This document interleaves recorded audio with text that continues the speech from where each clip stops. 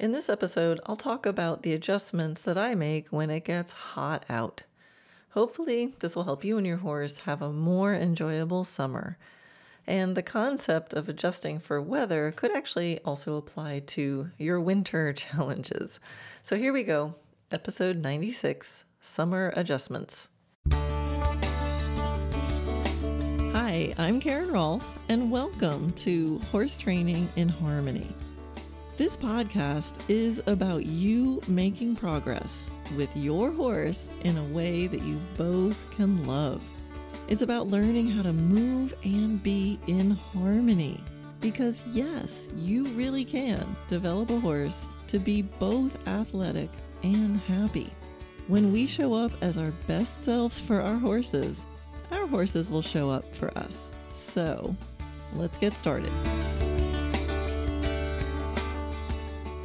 Well, it is mid-June here in Florida, and it's starting to get hot. It happens every year, though, so I do my best to not complain about how hot it is because, big surprise, I live in Florida, and it's summer. But anyway, it definitely requires a little shift of gears, a little shift of lifestyle, and a shift with what I do with my horses. And one of the main things, as always, it's going to be about how you think about this challenge, how how much you resist or just accept that it's hot out.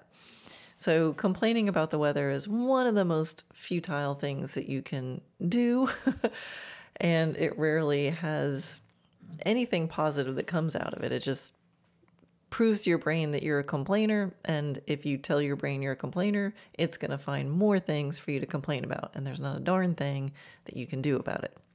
So not only do I do my best to not catch myself complaining about the heat, but I actually don't even look at the temperature. So I found out that whether it's cold weather or hot weather, if I see the number, it makes it worse.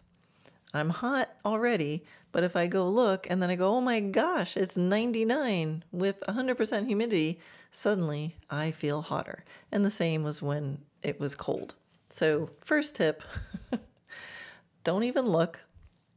And number 2, don't complain about it. But this staying cool emotionally, that's an interesting phrase, right? Stay cool. That's someone who's like, emotionally not bothered. They don't get all riled up, right? Stay cool. And I feel like staying cool emotionally does help me feel cooler physically. Now, I actually looked that up and I Googled a little bit to see if negative emotions made people feel hotter. And negative emotions will make people feel hotter. But then there were some positive emotions that also made people feel warmer and would raise temperature. So, there's no science behind it.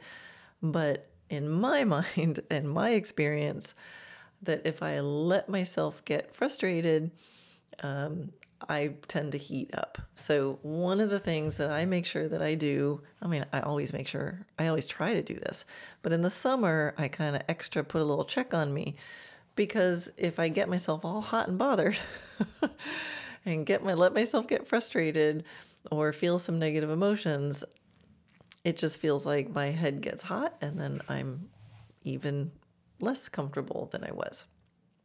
So make a commitment to not fight it. Don't fight the heat. Don't complain about the heat. Don't look at the numbers. It just is what it is. And the main thing is we need to adjust. So that's what this podcast is about, is adjustments that I make for summer. So I thought I'd just kind of give some tips. This is not going to be a lecture on, sports physiology in the summer. I'm not an expert in that. There's a lot of things that I say that you might want to go investigate further, or they might not quite be, right. But I'll tell you what I do and why I do it. So, and this will be probably a little bit random, but I just jotted down a whole bunch of things that I think about, and I think it'll be able to help you. So with my horses, one of the things that I extra make a point of doing in the summer is to really focus on understanding. Now, this is something I do all the time, but if I think about highlighting education or communication and understanding versus strength and stamina exercises, or sessions that really focus on strength and stamina, those are two very different focuses. And yes, we're always trying to have clear communication and understanding, even when doing strength and stamina exercises. But you get what I mean. It's like if they understand a movement, and then we might spend time doing it for longer, or doing it more frequently, and really like making them sit a little bit more and doing another canter pirouette, something that's in the strength stamina department. But in the summer, I'll start to shift away from that. And I think, okay, they've got what they've got. They might even lose a little strength and stamina in the summer, maybe, but I'm going to highlight understanding. So it's a time that I might sit back, kind of look at each horse and go, okay, what's a little piece that maybe has been, good enough, but maybe I can make that good enough piece like super cool, super clear, super refined, super light, super motivated, something like that. So focusing on getting in and out of the movement, if it's a ridden kind of dressage movement kind of exercise, I might really refine the things around it, but not spend so much time doing it. So to give an example, I mentioned canter pirouettes. So there might be a time when I'm practicing going down the line, cantering in place, turning it around, seeing if I get a certain number of strides, seeing if I can go a few times around in a schooling pirouette and work on things. So real strength and stamina. But in the summertime, I might not do so much of that, but I might do more walk, canter walks, or, walk pirouettes and then adding canter transitions to them and playing with it a little bit like that, where I'm looking for more nuance, more refinement, maybe thinking about myself a little more. How can I use more minimal aids? How can I do it lighter? And I'm not actually doing the canter pirouette, but I'm playing with all the things around the canter pirouette. I found that, I don't know, I feel like in the summer, fatigue just can set in quicker. I mean, I feel it with myself, right? That I think the body has to work a little harder to stay cool. And I find that, I'll feel fatigued much sooner. And when you start feeling fatigued, or when you start being fatigued, there's more chance of injury. And also cognition goes down, right? I don't know about anybody else, but when I'm hot, like my brain isn't functioning as well as it can. So I'm really aware of that. Like I don't want to stress myself too much because I can't think. And if I can't think and I'm fatigued, I'm going to be sloppy, and that's when the injuries happen. And that's got to be the same for our horses too. Remember, our horses are doing most of the work, and they're bigger bodies, so that they're having the same stresses that we're having. Another thing that I think about in the summer is hydration and being aware of dehydration. Now, actually, hydration is another thing I'm kind of obsessed with my horses, because in the wintertime, too, when it's cold, I always worry that they're not drinking enough. And it's just so easy for a horse to get a little dehydrated, then they get a little dried up inside, then they get an impaction, and, this whole spiral of events can go in the wrong direction simply from lack of hydration. So my horses all have automatic waterers in the stalls and the pastures, but I also put out tubs of water that I change every day, and I put a little swig of apple cider vinegar in it. I find my horses really love the apple cider vinegar water. Now, people always ask me how much. I don't know. If it's like a 20-gallon tub, I kind of maybe quarter a cup or something like that. I just kind of go slug, a glug, glug, glug of it. Doesn't take much, but it's rich in potassium. And I think they like the taste of it, I found. And it causes them to drink a little bit more. So I also have a tub. One of those tubs is in my barn aisle. On the way to the grooming stall, when I'm about to groom them to tack them up, I check and see if they want to drink. And then as soon as I come back from my ride, it's right there by the wash stall. So I untack my horse and they're free for a moment. I don't just stick them on the cross ties. They're free for a moment. My horses know to stay, basically stay in the box. But they have an opportunity to go and drink. And so many of them really want to go right to that water. And I know how I feel when I'm thirsty and I want to drink right away. So I let them. I think there's these old wives' tales when I was a kid first learning about horses. It's like, don't let them drink before you ride them, and don't let them drink for a certain amount of time after you ride them. Gosh, when I exercise, that would be pretty cruel if someone's like, no, you can't have any water anywhere near your workout session. So look that up. Correct me if I'm wrong, but in my experience, I have not seen any ill effect of horses drinking air temperature water as much as they want.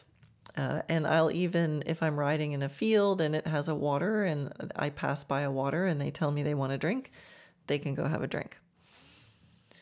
Remember, horses are sweating over their whole bodies, so they're losing a lot of water. And the other thing to think about is that they're getting enough salt replaced. So my horses all get iodized salt in their food, and then you can check if they have enough access to more if they like.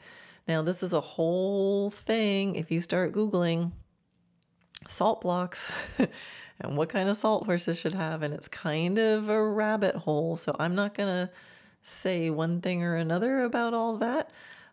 But I don't have salt blocks for my horses. I just give them iodized salt in their food, and they get some free choice access to that if they would like. So that's my talk about that. So back to, I'm just looking at my list of notes here, and they really are fairly random. So excuse me if it sounds like I'm jumping around a little bit, because I am. All right. So back on the subject of the actual training session. With dressage, it's so easy to kind of get going around and around and around and around and around and around on those endless circles, just trying to get that bend just a little bit better. I know the next time around it's going to do it. Let's try those transitions again. But I have to make a promise to myself, like, all right, I don't want to just go around and around and around. So I want to be thinking about, it's going to take a little more pre-planning. So I'm like, well, what am I really trying to do? And what horse needs what? What's the sort of weekly arc? I like to think in weekly arcs. And how can I accomplish that in as few footfalls as possible? So one of the things that I do when I'm planning my rides is kind of think about, all right, who needs the arena? All right, so there's some horses I'm working on things that I really would like the arena. I'd like a square. I'd like the nice dirt. I'd like the mirrors or the fence. Whatever the purpose for using that tool of the arena, there's some horses that I'm like, okay, I really would like to use the arena for XYZ reason, and how many days do I think I'm going to need to do that? So I kind of have a sense of that for each horse. And then my arenas are not totally in the shade, so the arenas, whoever needs the arenas, they get ridden first. So the first horse of the day might be, it might look like Ovation gets the arena, the first spot the first day, then on Tuesday, Solana gets it, and then on Wednesday, Natia gets it, and then on Thursday and Friday, whichever two of those three horses needs a repeat, then they get the arena spot. So my first spot is the arena spot, because the arena only it's one of the first places that gets in the sun. And then I think about some other shady areas I have. So I have another shady area that's right on a fence line, and it's a really long fence line, and it's got the whole thing is in shade. And in that second horse spot, that shady spot goes for probably like 20 or 30 meters away from the fence. So it's kind of like a really long, really long open on one side arena. So there's a fence on one side, and then it's open to the rest of the field. So there might be a horse that kind of needs arena stuff, but maybe the mirrors or the fence isn't that important, but I still want a little structure. And then that horse can go second in the sort of semi-shaded area. I also have a bunch of trees that are planted in a row. The people who had my property before me planted a whole bunch of pecan trees. I think they were trying to like make pecans. So anyway, so these beautiful rows, which make almost like an arena-like space, or at least it has some markers and boundaries, and it's easier to see straight lines. So that might be an alternate arena kind of area. So I'm just basically looking around the property going, what's the tool I need to help this horse? And then where's the coolest area I can do it? So then after that second spot, so somewhere in the third hour of the morning, that shady area is getting skinnier and skinnier. But in my boys' field, all along the back of this field, there's still a nice strip of shade, and there's a little bit of shade on this other side, and it's on a little bit of a hill, and the horses really like going out there. So that might be a spot for anybody who needs a little more motivating environment, or maybe I want to do a little bit of trotting laps or something like that. So it's a little bit stamina related, but it's a really fun environment. There's usually a nice breeze up there. So I'll think about it that way.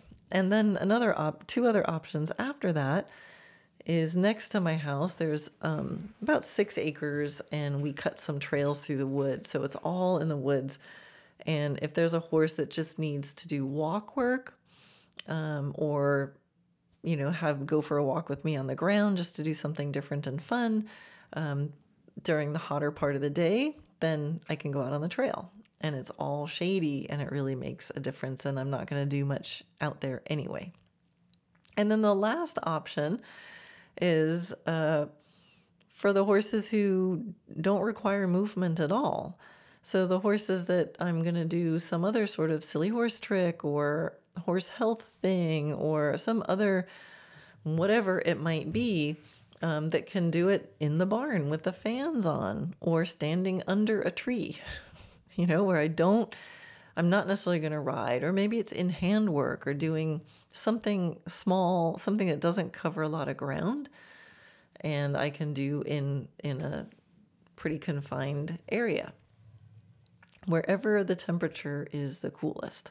So these are all the sort of things I'm thinking of in my mind. And so through the arc of the week, if I'm playing with all these horses, at the end of the week, I've made decisions so that they're making improvements, and they're getting enough variety and enough time touching on the important exercises that I want to do, but I'm not just putting them on the list and going out there and trying to do my February schedule and then suffering and complaining and getting overheated and grumpy and,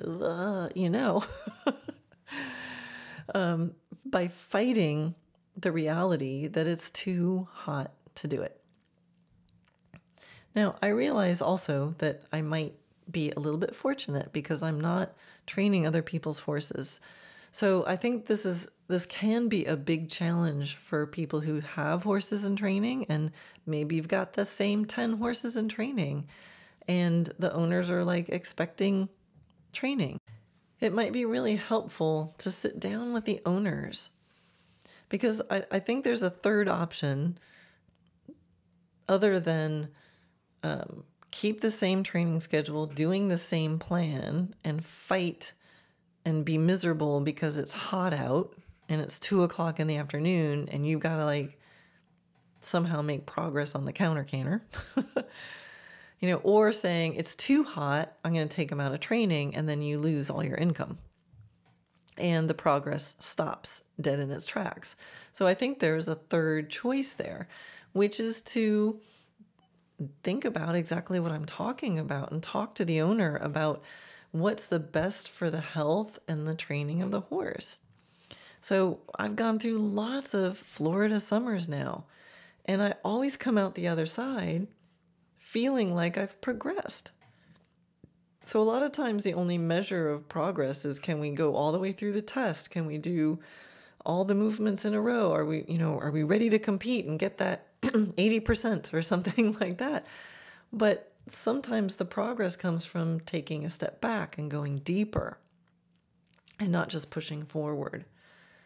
So, and I think this is part of what we can educate the owners, and amateur or novice horse owners, and say, okay, we're going to do these different things. Here's all these other parts that are important to the health and the welfare and the education of your horse.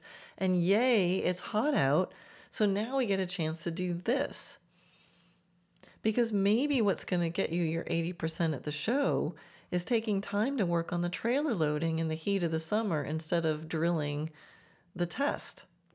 Because maybe if your horse arrives to the show not stressed out from the trailer and is calmer, and maybe not stressed out from clipping, or maybe not stressed out from all the scary objects or the things that you've kind of been dealing with, but you haven't really taken the time to resolve because you're so busy training. Like, those actually could reflect in the scores. If scoring and those kind of goals are important to the owner of the horse, like, those have a direct relationship. So a lot of times we don't see it like that, though. So if you've got to think about it, I'm speaking to the professionals now, you've got to think about it and see all the things that we need to do, educate the trainer, the owner of the horse, and get excited about this. And if you feel like the person needs to learn more, well, then I'm sure there's theory. I'm sure there's things that the rider can practice. I'm sure there's like body stuff with their own position, other things that they could do, maybe cross training and doing some Pilates. And, what can you do more holistically to achieve the goal? So I'm talking to professionals now to talk to their clients, but maybe you're the client. So maybe you're the horse owner, the person with the horse in training, or a person taking lessons, and you're like, hey, I still want to take my lessons, but I think everybody is going to be happier. You, the instructor, and the horse, if you just go, you know what? I think it's kind of crazy to go around and around and around and have a 45-minute lesson in the blazing sun. Why don't we take these pieces and make a list of some things that we can refine and we can pluck apart and we can work on separately? Oh, that turned into a bit of a rant. I guess the point is there are options and we need to think about it and not fight it. Another favorite thing of mine to do is walk work. The walk is the most powerful gait. It's the gait where you can educate with the least wear and tear. If you improve the walk, so many other things improve. There's so many things you can refine. It's hard to improve a walk. So if you can improve a walk, you have just mastered some skills. And those skills will definitely show up in the other gaits. Sometimes it's okay to give a horse time off. If they've been working hard all season, do a planned rest time at whatever is going to be the hottest part of the summer. Do it now on purpose so you don't have to do it later because of an injury. That's what I always think. I was like, okay, I'm going to give you the time off now when I don't need to, because the universe somehow plans these days, these times off for horses. So I always feel like, let me do it when it's my idea in the summer instead of doing it when it's the universe's practical joke idea, right when things are going really well and I'm all excited to ride and the weather's perfect. Another thing I like to have handy and around the property is fans with misting systems. It's pretty easy to set up. You can buy them at like the Home Depot or, Lowe's or whatever. You can order them online, just little tubing, and they have little misting heads. and you stick them on front of a fan, that can make such a difference to the horses. So we have them in the barn and we have them in each pasture. I have a little like roof thing, and then we stick the fans underneath the roof and we stick the misters on it, and the horses love them. We really need to help them stay cool. So make sure that they have shelter and make sure that they have a way to cool themselves. Bring, whether that's inside or outside. I've had to bring some horses in.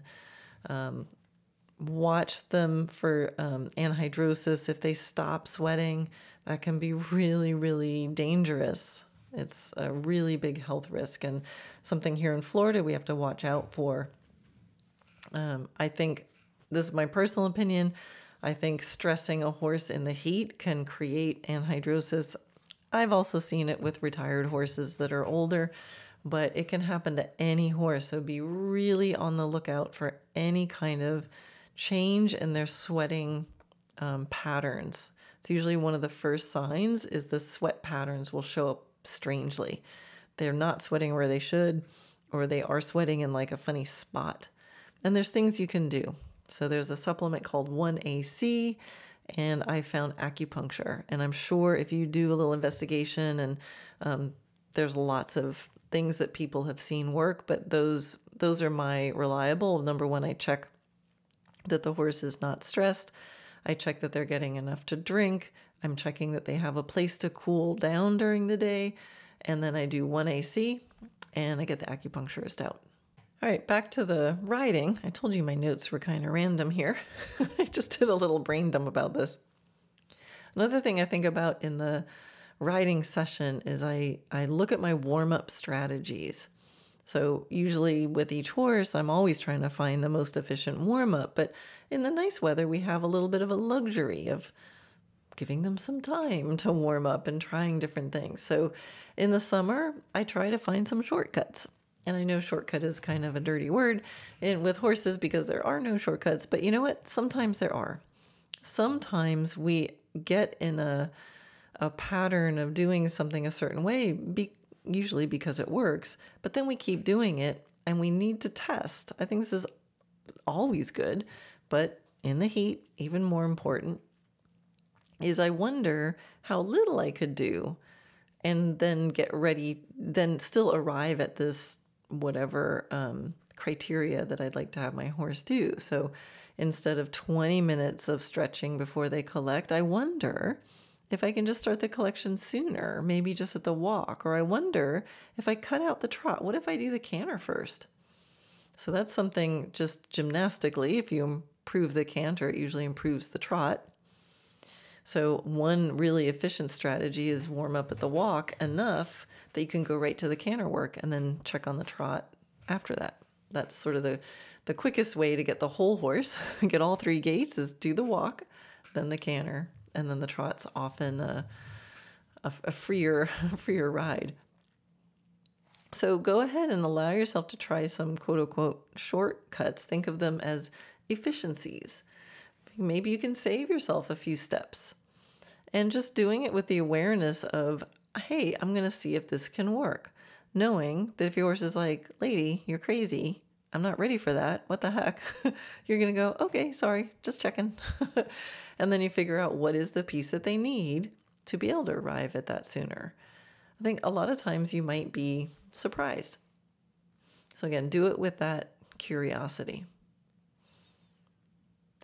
I have a friend who had a big horse that was a non-sweater. So he had anhidrosis and she couldn't get it to turn around. It's just, that's the way he was. But she lives here in Florida and would ride him in the summertime and would ride him all year round. But for her, with a non-sweating horse, then kind of every day of the year is like summer. So she had to think about how she rode that horse every day of the year the way I'm talking about for this podcast. Because if he started to get warm, he couldn't sweat. So she had a clear threshold that she just could not go over with him. But she trained him to Grand Prix, and he even competed at Grand Prix. And it was so interesting to watch her and to see what she could do. And it was a matter of not trying to do everything in the same day, but picking the most efficient warm up for her and for him. And then what's the piece today? What's the piece today? And that there was always a cutoff, and that she simply could not go beyond that cutoff, which often like 20 minutes or something like that. But he did it. So when it's hot, you'll have to think a little bit more. You'll have to plan each ride, but it's worth it.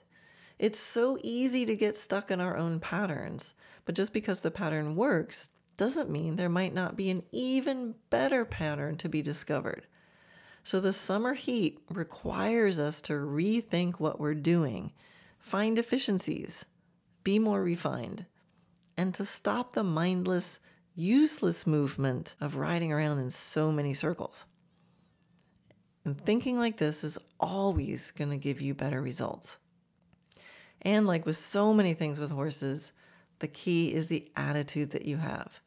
If you let yourself get frustrated or just try to push through the pain and the discomfort of being overheated, you and your horse are just going to get hotter and more frustrated, possibly sick and injured.